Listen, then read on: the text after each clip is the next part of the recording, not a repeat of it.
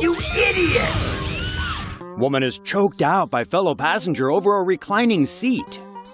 With shrinking domestic flight seats and almost non-existent legroom, one burning question could make or break a passenger freakout: to recline or not to recline. This guy, it seems, is firmly on the side of not, after having a mid-air meltdown over one recliner on his flight. The Southwest Airlines flight from LA to San Francisco was already running late when it left around 10 p.m. Sunday. Things turned ugly minutes after takeoff when a man in business attire started choking the woman sitting in front of him for tilting her seat back. While the woman panicked and screamed, the man remained calm throughout the whole episode. Very creepy. After crew members came to the woman's aid and helped restrain the man, the pilot turned the plane around and made an emergency landing at LAX.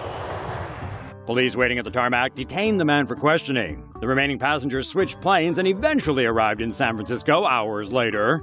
Needless to say, none of them were too thrilled. Good job pissing off 136 passengers, guy in glasses. Like this video?